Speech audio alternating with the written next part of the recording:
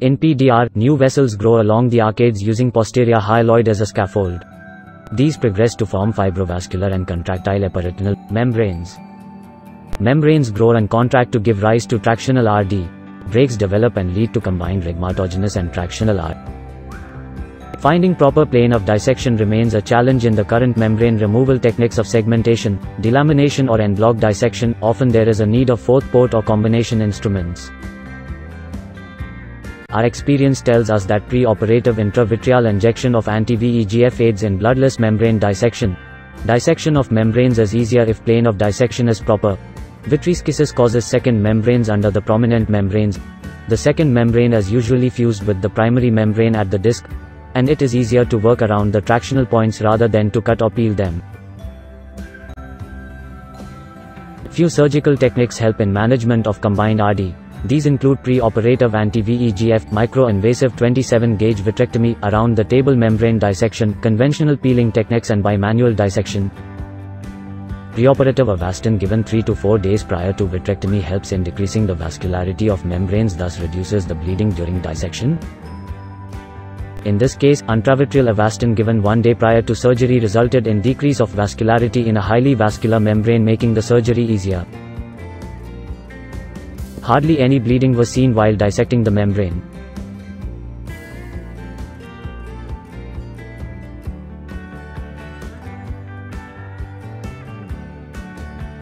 Proportional reflux in current machines also helps in separation of epiretinal membranes from the retina.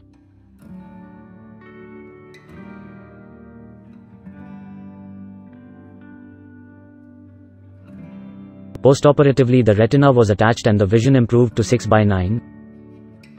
Small gauge instrument, especially 27 gauge, have revolutionized the way we manage combined RD. The small size of the cutter enables it to go in between very small crevices, thus eliminating the need for scissors.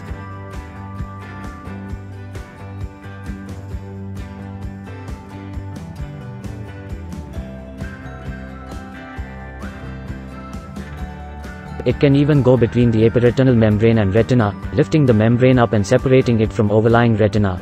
This enables a safe dissection of membranes. The small sphere of influence avoids retinal tissue being engaged in the cutter while cutting these membranes.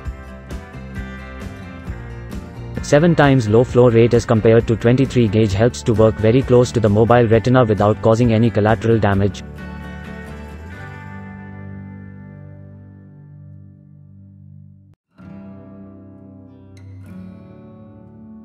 Small port of 27 gauge cutter lies very close to the tip. This allows the cutter to easily lift, grasp and dissect membranes without the need of forceps. Thus frequent exchange of instruments is avoided and vitrectomy becomes faster.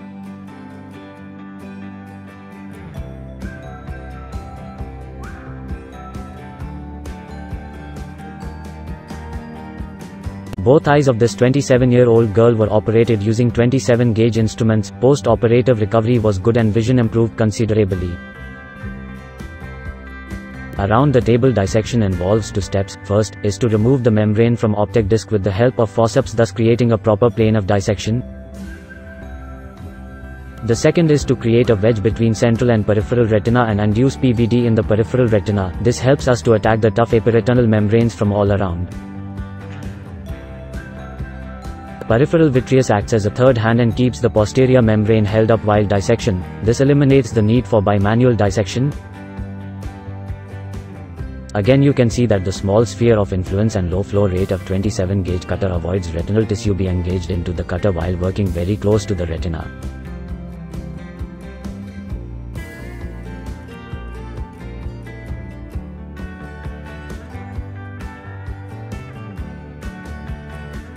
The cutter is being used as a forceps, suction and scissors rolled into one instrument.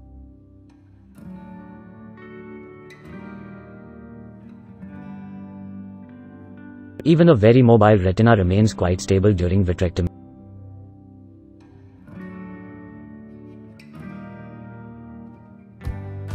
The advantages of this technique are that the peripheral vitreous holds up the posterior membranes for effective dissection without resorting to bimanual surgery or combination instruments. Second, membranes are not missed and need not be dissected separately. The limitation of the previous technique is that it is not possible to perform when the optic disc is not visible. In this condition, conventional membrane peeling from the periphery to the center is done till we reach the disc. 27-gauge vitrectomy is again helpful in dissecting these membranes, as its small size enables it to enter very small spaces and dissect the vascular epicenters effectively. It also acts as a peeler and separates the retina from membrane during dissection. The key here is to enter underneath the membrane with the port of the cutter pointing upwards till you face some resistance. Withdraw the cutter a little bit, start cutting the membrane while withdrawing the cutter further, find another crevice and repeat the procedure. Keep doing this till you are able to isolate the epicenter, which can then be dissected easily. If you are not able to perform this maneuver, then look for second membranes. Once we reach the disc, the forceps is used to separate the membrane from the disc and further dissection becomes easier.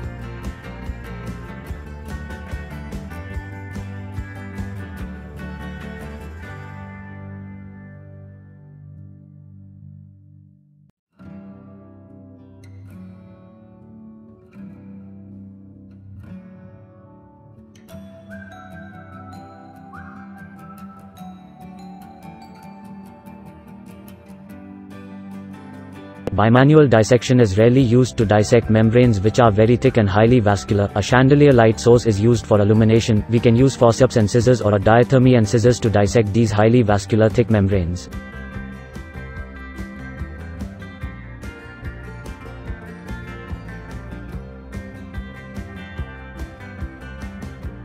Care is to be taken to lift the membrane very gently and cut the vascular epicenters with a curved scissor one by one.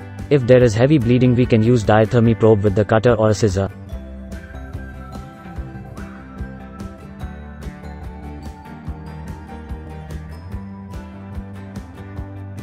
Combined RD with a macular hole is a special condition where peeling of ILM becomes mandatory. ILM peeling can be done with the help of brilliant blue or ICG dye. ILM peel can be done with or without inverted flap technique.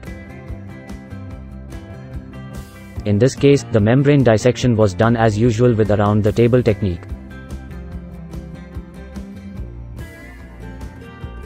When the traction on the retina was completely relieved, ICG dye was used to stain the ILM and ILM peeling was done without inverted flap.